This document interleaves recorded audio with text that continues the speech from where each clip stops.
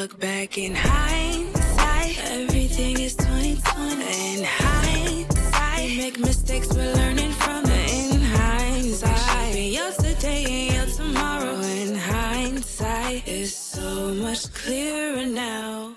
How can retirees find meaning and productivity outside of their professional careers? Today's guest, Sharon Rolph, has some insights to share. Sharon retired from Boeing in 2016 and, like many retirees, struggled to find her footing. She's quickly transitioned into a motivating influencer at 76 years old, becoming an author, podcast guest, and the queen of courage on Instagram. Sharon teaches newly retired singles to sparkle without touring their friends and family. Her journey from feeling invisible to a life full of purpose and productivity, is nothing short of inspiring. Welcome, Sharon. I'm excited to hear about your transformation and how you help others find their inner spark. Good morning. Is it morning? Where are you calling from before I say good morning? I'm north of Seattle, so it's 9 a.m. on a Saturday morning. We're up early here on the West Coast. How are things going for you? It's good. It's going to be a warmish day today, so I'm already sweating. I was wondering if you could see the sweat, because I can feel it. I'm super hot right now. I don't have the air conditioner on, but we are, I guess, equally going through this heat wave across the country. So tell me a little bit about yourself.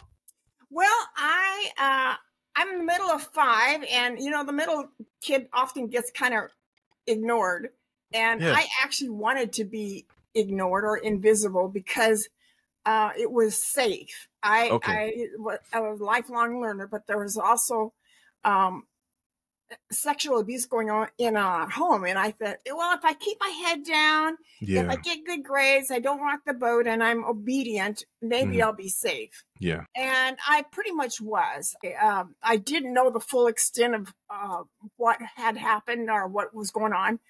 And now in the last couple of years, I've realized that I must have been kind of invisible my whole career, because my career was just kind of ho-hum. I worked at GTE, the phone company, for 19 years, and they transferred me down to Tampa, Florida, and then I lived in Dallas for about 12 years, and I'm back to Seattle, close to where I was born. But I've never married, never had kids, and that, for me, makes retirement very different. I don't have kids pulling on my, come to my party, come to my game, come to my, all that. And so I'm particularly concerned about, there's a lot of single people in retirement, and that can lead quite easily into being isolated and invisible and lonely. So I've also started a loneliness community to talk about how to go from loneliness to resilience and then to belonging, hopefully. Yeah. Were you an introvert? I know you said you like to be invisible, so you were? Oh yeah. Were you a brainiac? You said GTE and then Boeing, right?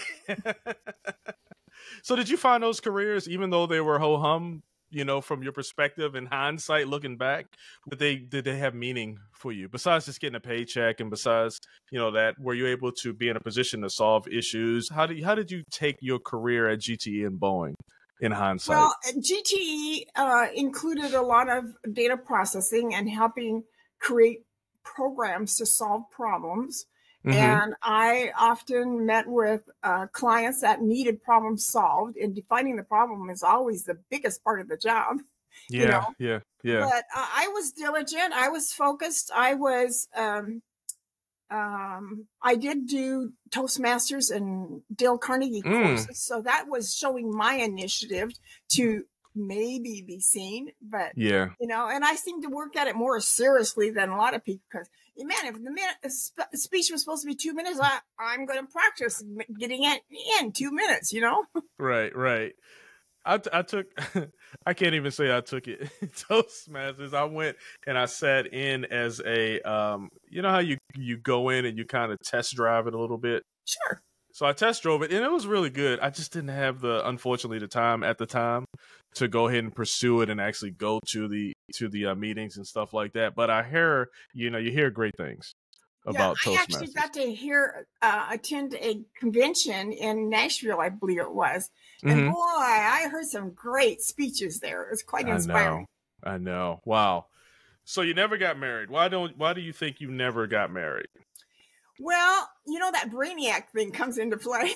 Yeah. That introversion. I didn't find guys that interesting. I knew a few, but they were either not, interested in marriage either, or sometimes you get too busy, things get off the radar.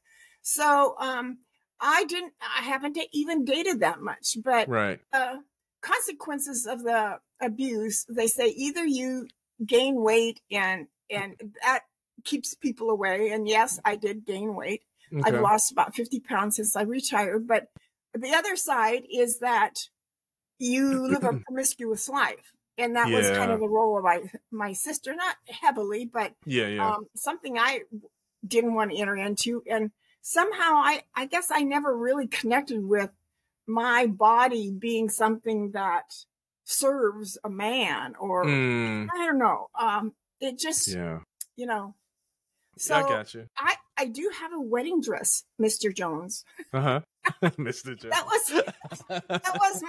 that was my I was reading a book by Oral Roberts, Daily Guide to Miracles, and he wrote it in such a way that he intended you to repeat reading it every 3 months. And so he was guiding you to act as if it's going to happen. And so I did. I went down to the Bon Marché here in town, and I had to tell a couple fibs to say, because they wanted to know, how did I meet this gentleman, and what was it like, and all that. And I had a crush on a guy at the time.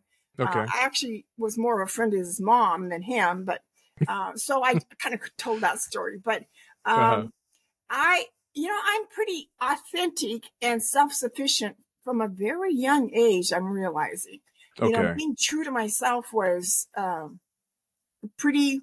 I identified with that a lot. I think a lot of people miss that. That they're doing what they think will make other people happy, and that was on my radar. Right. I hear you. So do you believe? So you kind of, sort of, possibly believe that your childhood and experiences that you had at home kind of led you to pull back, and you said be safe a little bit and be an introvert. I got you. Okay.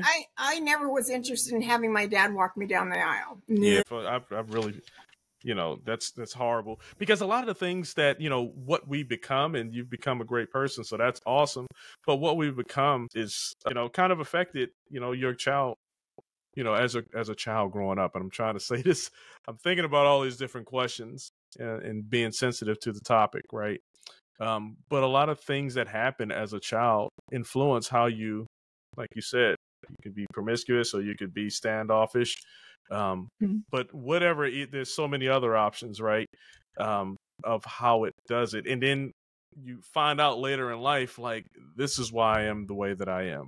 Be it good, be it indifferent, whatever it is. Well, in fact, considering your question about hindsight this morning, I remember distinctly, I was a teenager. I was working in our basement where our bedroom was. And I think I was cutting out a blouse or something. And I heard the next door neighbor outside the door talking to my brother or whatever. And he came down and knocked on our door. I wanted so much to jump into his arms. Yeah. I didn't have the guts to do that. But that's one hindsight that might have turned out.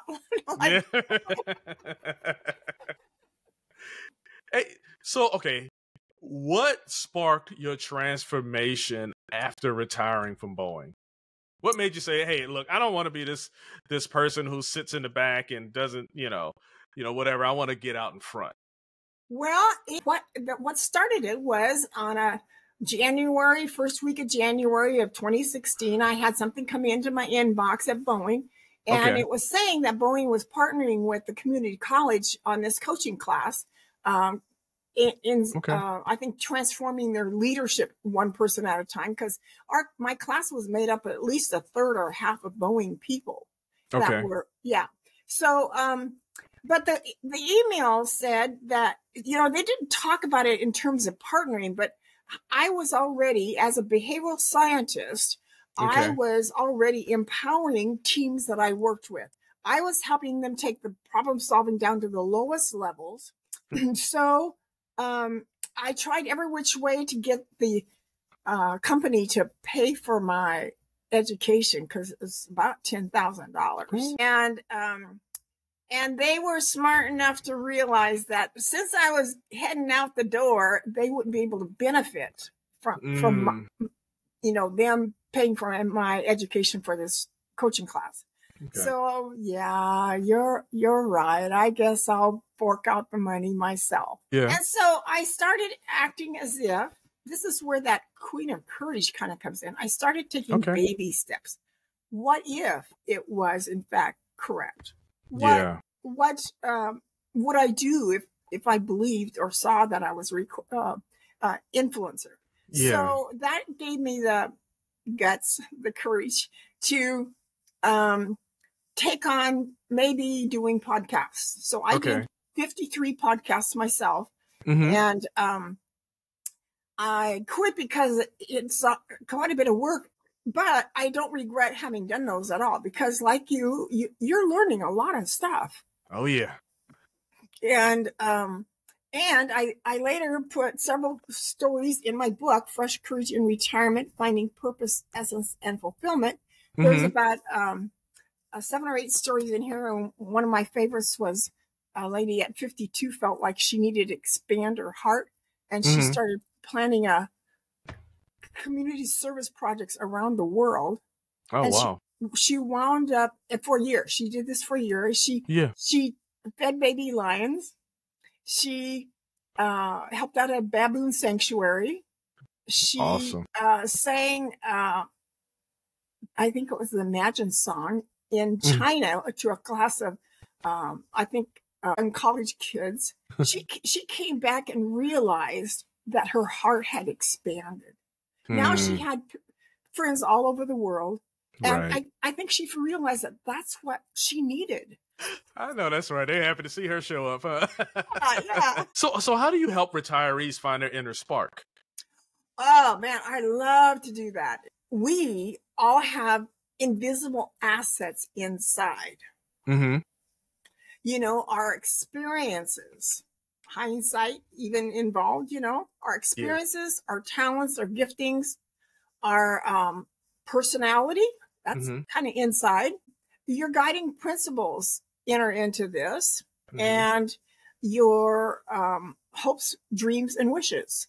Yeah. So we take all of those things, and then what they had us do that first weekend in class was to kind of look around the world, the nature, and pick something that you kind of identify with. Okay. I had an amazing experience in Dallas when I lived there, that the first weekend in May, they have a May fair. I guess they don't maybe anymore, but it was outside, having booths outside the Cowboy Stadium. Okay. And I went on a Sunday afternoon, and they were starting to kind of close up, but way in the back corner was a tent for a jeweler. And he had been a geometry teacher turned jeweler. His designs were so unique. I just love unique stuff. Yeah. And so I took he called them stackables, 3 or 4 rings together that he had designed, and I put them on my hand. Something moved in my gut. Okay. What just happened? I felt it in my gut. Yeah. So I took them off, put them back on, and it happened again. I was so bewildered. What's going on? So I was reading a book about, speaking about yourself as if you were something, a tangible object, about how I contributed to my work team, how reliable and quality and dependable and all that stuff. So I decided to use as my metaphor for Sharon that stackable ring image. Okay.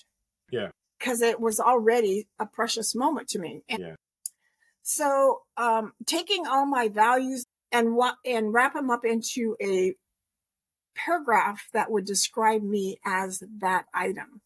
And so here's what came out.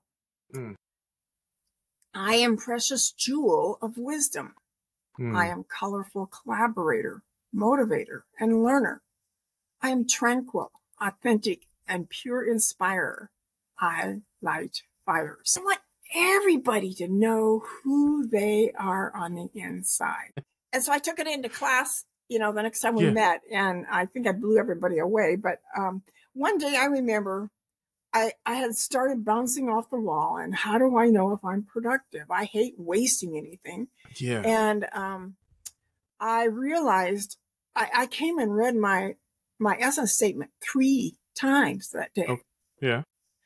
And I gradually realized that when I lived from that, everything felt right.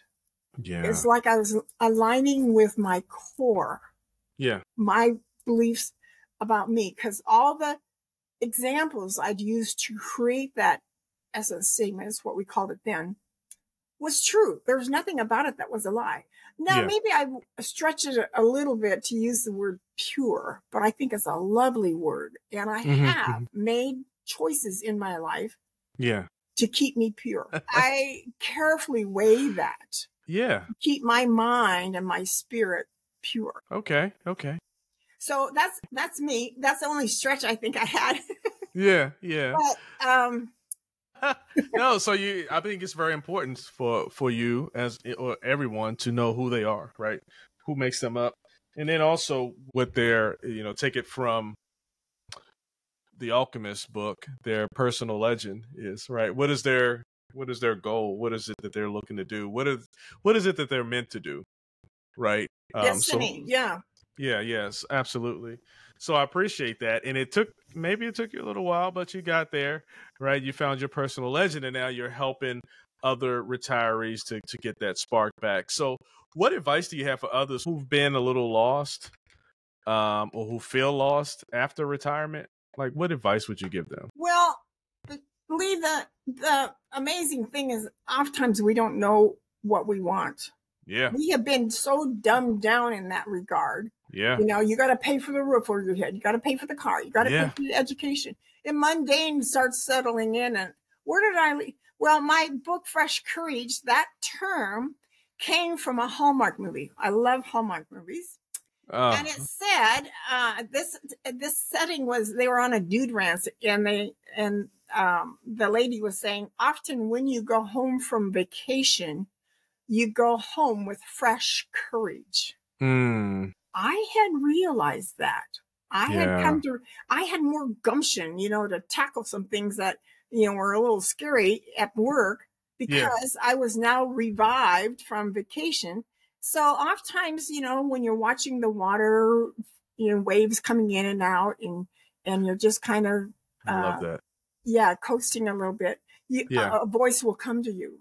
Or you're watching the fire, as the sun goes down, your campfire, and a little voice will come. Well, too often we dismiss those voices. I have made decisions in my life based on being obedient. Yeah. What if that voice is true and honest and means good for me? And so when it comes to retirement, this is a good time to find those messages, remember them again. Right. And I'm starting the last 2-3 weeks to think daily about what would bring me joy. That's a good question. I'm kind of weird in that I like to collect near-death experience stories. Okay. People that have gone to the other side and came back, and they often come back with very similar messages. Yeah. And I'm realizing that living from my joy is critical to my happiness. And by the way, it kind of feels like heaven on earth. Oh, here we go. Who wouldn't want heaven on earth? That's the goal. Yeah. So I was chewing on that before I got out of bed this morning about that, to daily ask myself what would bring me joy. Gotcha. And the big why about what I'm doing, Mr. Jones, is all this free time in retirement is untapped potential. Yes. Yes. I Yes. hate wasting things. I told Yes. you that. Yes. Yeah. And all this free time is Mhm. meant to have a destiny, a reason for you being here. Okay, at Right. Boeing, I heard that a lot of people put off retiring because they'll be dead in 3 years. That kind of stabbed in my heart. What? Yeah. What? And Right. Right. what, Right. what a lie. But yeah, it might take a couch potato 3 years to die. Yeah. To the couch potato.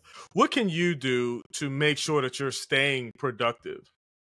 And then also, what do you encourage others who are retired? Even, you don't have to be retired to be productive. So, Right. what kind of advice would you just give on staying productive? How to look at it? Well, like I say, when I realized living from what matters to me, my values, Yeah. and that kind of thing, the time I spend, in fact, I'm probably not having near as much fun as I should be. And so Okay. I'm trying to, like, the ocean is just a mile away. I can see the Puget Sound from here. Do I go down there daily, weekly, monthly? I can't say I have. I tell you what, Sharon, I'm gonna jump in really quick. I was stationed in Hawaii, and I was there for 3 years. And one of the things that I regretted was not going to the beach as often as I probably should have living in Hawaii. And now I'm in, well, it's not San Diego, but I'm in the San Diego area, Southern California. And so I took that feeling of, oh my God, why didn't I go to the beach? And now I try to, go to the different beaches, Oceanside and in San Diego Beach and La Jolla, all these different places, right? Because there's such peacefulness. So I'm encouraging you.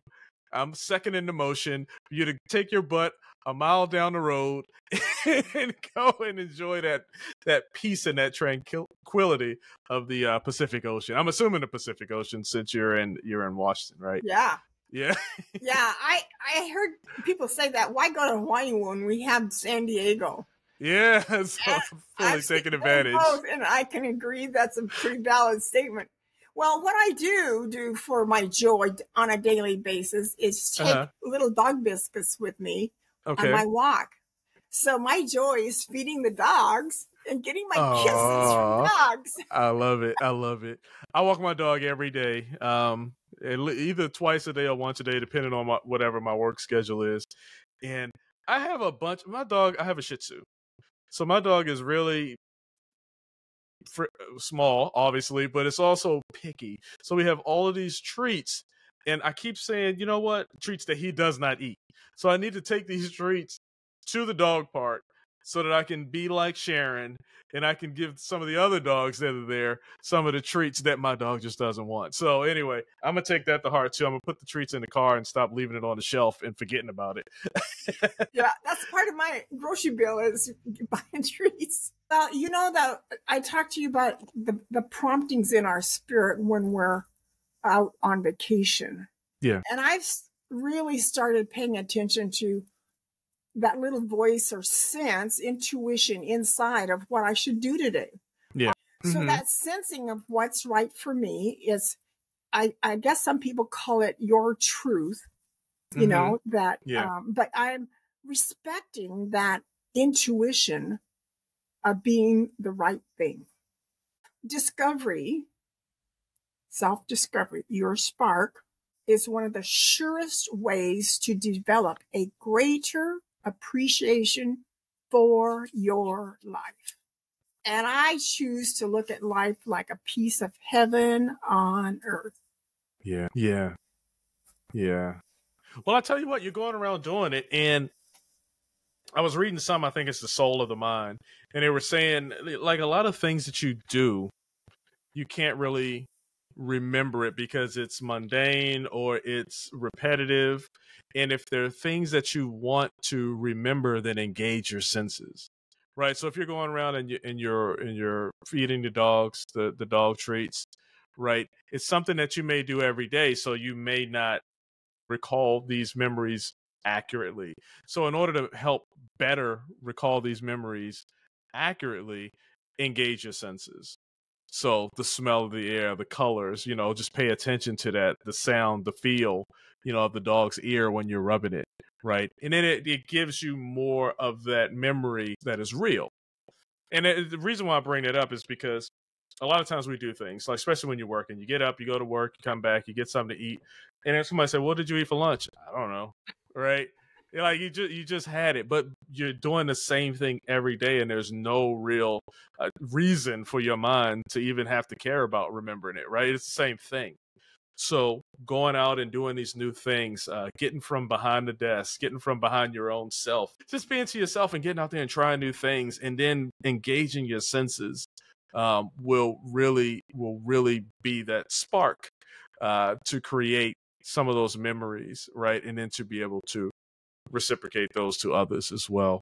So that's my little spill on it. I want to ask you a few questions.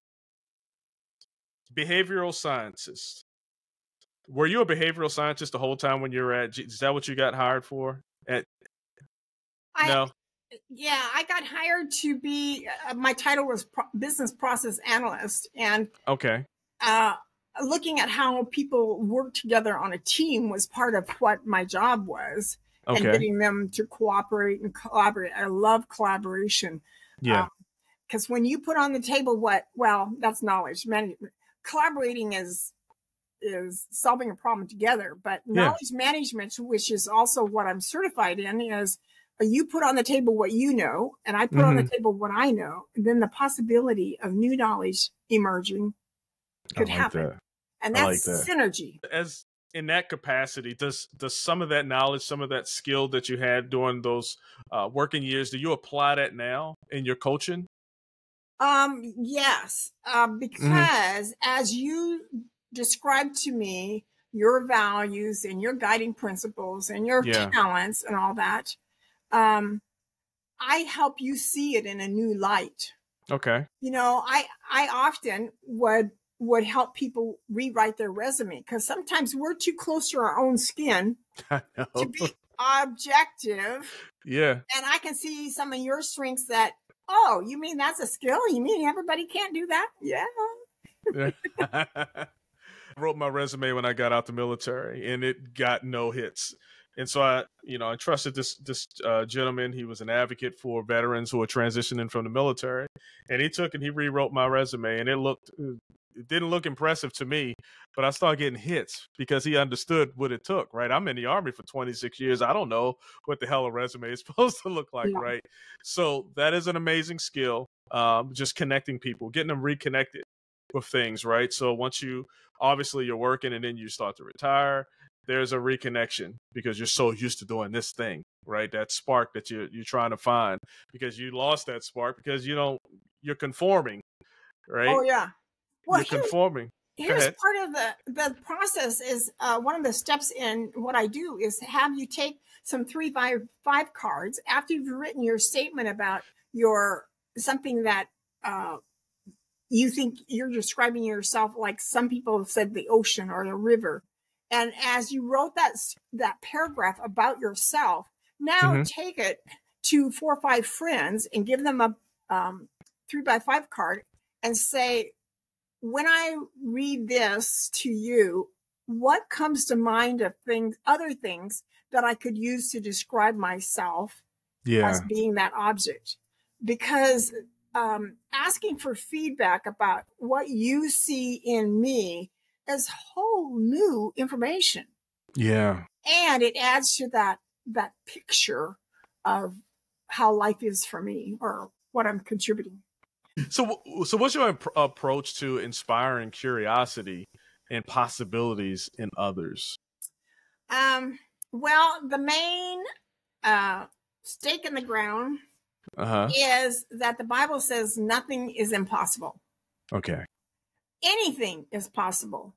And since I've been studying neuroscience and quantum stuff, I'm realizing that there's 100 different ways to describe one situation. Yeah. And there's knowledge, wisdom on different levels. Yeah. So that helps me understand that anything is possible. You know, every now and then I see these stories about aliens or whatever. Well, it is possible. But I did read one. I think one of the elective books that I read in my coaching class was The Art of Possibility. And for some reason, I actually put off reading it because I guess I was a little bit afraid of what I'd find. Being courageous and being thinking about possibilities. There's so many things on, like the military. None of us realize that, you know, from your perspective in the military. Right. There's all kinds of perspectives that could lift our spirits if we just knew why things were done a certain way.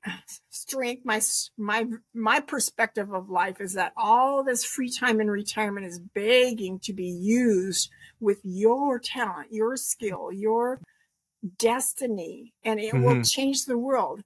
And Lee, I think in these days, I'm starting to sense that people are starting to say, for the world to be a better place, I need to jump in. I need to contribute. I need to do what I can to make it a better world. And I'm here to help. Okay. That's a powerful statement. I love it, Sharon. I love it. So I'm gonna tap this, and this will be the last time that I ask this question. Why is understanding one's uniqueness so important for personal growth? Well, that spark. Yeah, we're compared all through life. You mentioned it, that you're expected to live a certain way. You know, you have to be measure up to be accepted. Yeah. Well, you are already accepted. Here's some of the messages from people that have gone on the other side. Yeah. And it's always that you are loved, you're infinitely valuable and lovable, and you are loved. When we have a hard time believing that, it's kind of hard to realize putting myself out there is of enormous value. Yeah. You know, the kindness, being kind to yourself is a good place to start, but the kindness, the smiles, it's free. You're tapped in. I like it. Yeah. And to realize that what was put inside of you is also free. Yeah. And to be willing to look for that gold nugget inside is such a powerful, because there are people around you that are watching your life. And when you start to shine, they start wanting to be around you. They want to start listening to your stories. They want to start being like you. Okay. Yeah. You know, a certain thing for a long period of time, you know, your career, and now you're not doing that career. So you may have to force your son. I'm just throwing out something. You may have to look at things differently, right? I give a good one. I went on a cruise, and, you know, my daily is get up, take the dog out, get back, shower, get ready for work, check my emails, start going into the day. So I went on this cruise, and I woke up, and I was like, well, I can't walk the dog. I don't have the dog here. I don't have internet connection, so I can't check emails. And it was a freeing moment because I realized that I didn't have anything that I was supposed to be doing at that time but enjoying myself, right? So I had to make a shift. Though it was only 5 days, right? I had to make that mental shift. And I was forced to, because the other things that I was used to doing were not available to me anymore.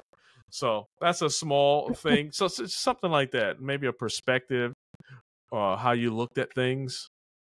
I'm actually, a bold thing I did here a couple of weeks ago was sign up for a cruise to Jamaica. But I justified it because it was a class I was taking. The class was on the cruise ship. Okay. And I did schedule me a vacation to Mexico as my retirement benefit. But I actually retired about 6 months earlier than I planned to, because they were actually, part of our job was to work ourselves out of a job. Okay. But I have considered there's so much growth of housing around here. I think they announced here, I don't know, 5 or 10 years ago that between Microsoft and Pixar and Google, so on and so forth, that there was like 50,000 people moving into here. And they're still building for those 50,000 people. So I am kind of considering at what point is it going to be too many people here? Right. And where would I want to go? So I asked myself that about every 6 months. And I actually talked to somebody on my walk yesterday. It was here from Montana. I said, Montana's looking good, you know? Oh, wow. I do know somebody who lives in Montana and they love it. Yeah. It's really wide open, you know, not as congested as Seattle's pretty congested. I know where I'm at is very congested in California. So that'd probably be a good choice. I did have a friend of mine, co-worker as well. He moved to, don't do this. He moved to, what is it? Oklahoma. And as soon as he got to Oklahoma, he loved the place, loved Oklahoma until tornado season started coming around. And he had one, and I'm putting his business out there, that was like 9 miles away from his home that he just moved into. So he was a little rattled by that. So keep all of those natural things, those natural disasters in mind before you consider where you're going to go. Okay. But Montana seems to be a good choice. Yeah. I would hate to lose the mountains.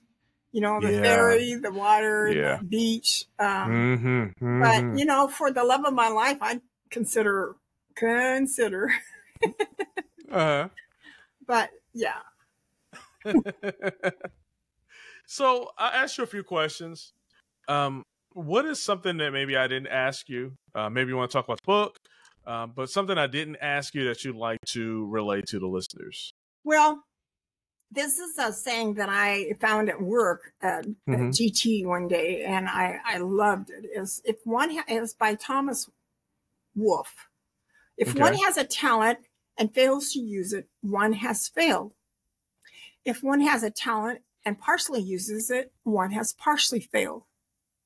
If one has a talent and finds somehow to use the whole of it, they have gloriously succeeded in one of satisfaction few people ever know.